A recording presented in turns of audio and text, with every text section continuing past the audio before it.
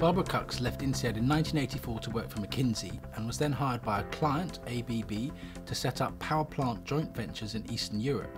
She went on to global supply chain roles for Phillips and Siemens and now sits on several boards including Henkel, Total and Umicore.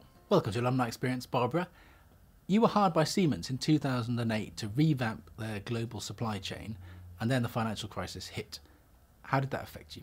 What happened, of course, in 2008 in November, the crisis started.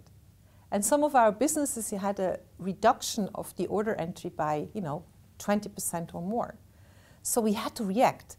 Well, normally, of course, it's great to take the so-called 100 days and then to start. But honestly speaking, we didn't really have it.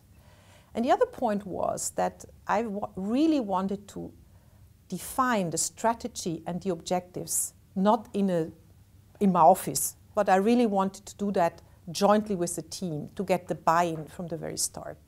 And that's what we did. So middle of January, so basically 5-6 weeks after my start, for the first time the top 100 in supply management in Siemens met. And together we defined the objectives for the next 2 years.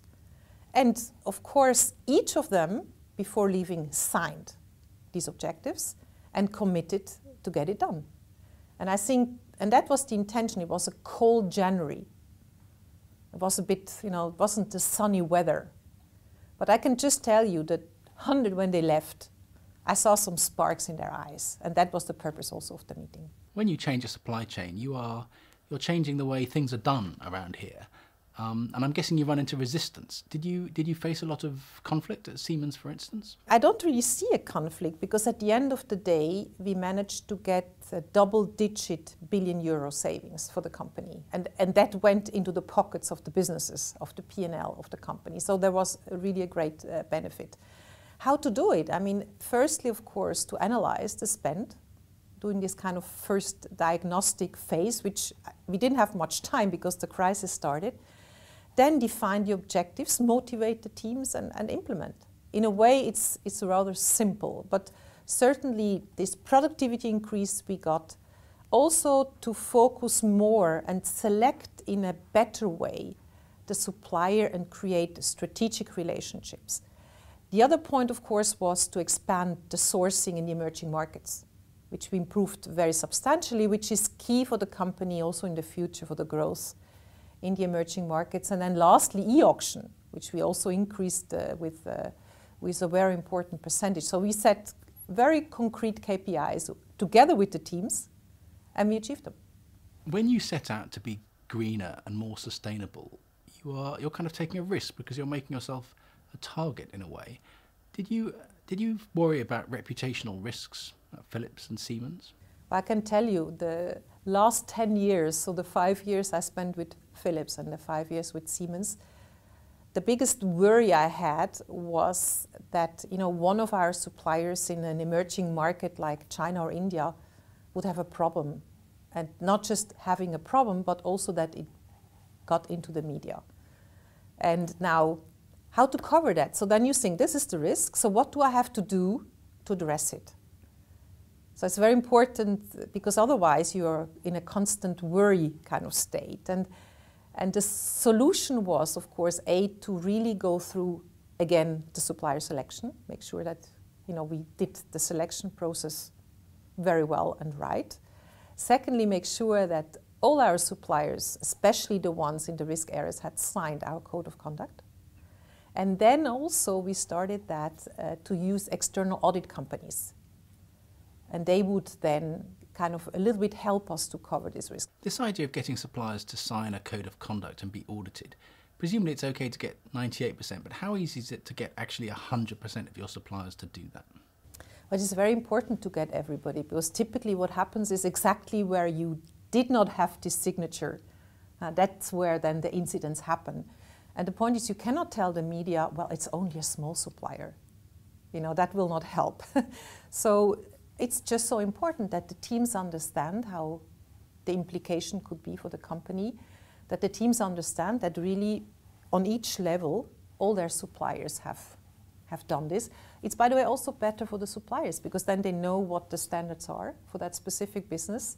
They have signed it, they have committed to it, it's also better for the business relationship. So that's the way basically to have gotten it done. Let's talk about boards. How easy is it to go from being an executive with the power to just tell people what to do to go onto a board where you're more of a kind of overseer? It's very different roles. And I think what has been very good in my development, that I have been able to have the board experience in parallel to my executive role. For instance, with Total, I've just been re-elected. It's my second term. I'm also in the governance committee since a couple of weeks. So I have been able to have the experience in parallel.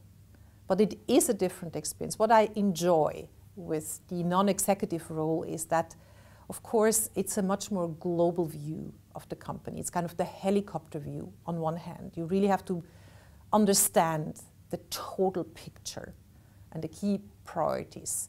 You have to be extremely, let's say, good on the strategic side, because that's really where, make or break the strategy happens. And then lastly, also make sure that the right people are at the right positions. And lastly, the compliance topics, which of course become more and more important. So ultimately there must be issues, and maybe sustainability is one of them, where stakeholders just have different interests, whether it's shareholders, employees, whoever. And the board has to decide. How do you make those decisions? At the end, it's always a balancing. Sustainable companies, meaning companies that are successful in the long run, have always been trading off between, shareholder interest, people interest, and also planet interest. I think they have always done that. So it's intrinsic, I think, in this. On one hand, of course, the financials have to be right, but you also have to ensure it's right for the people and it's right for the planet. I think it's a constant balancing that you do. And at the end of the day, it's not that difficult. We're sitting here in Fontainebleau, so let me ask you a question about INSEAD. How different has your career been as a result of studying here? Well, INSEAD has given me a lot. And it really has been the starting point of my professional development. And I see it really in three areas. The first one is to get the tools, to really understand, what does a general manager has to do in terms of strategy, financials, HR, and so on, to really get the tools, the toolbox. I think that's key. The second one is the network. And it's really interesting. So one of my best girlfriends is Japanese. I know her through INSEAD. She's now a professor in Kyoto. And it's a great contact. I was in Brussels this week. I was in an elevator. And there was a nice gentleman who said, "Barbara." And I looked at him, and it's a Polish doctor who did an MBA. And he happens now to be a minister of the European Union delegated to the Pope on healthcare matters. So, it's such a fantastic network in different countries, in different areas, which is great. And the third one is teamwork. The fact that the groups during the MBA course are, specially structured in a quite a challenging way, I think really it helps to become a better team player. So these are the three things.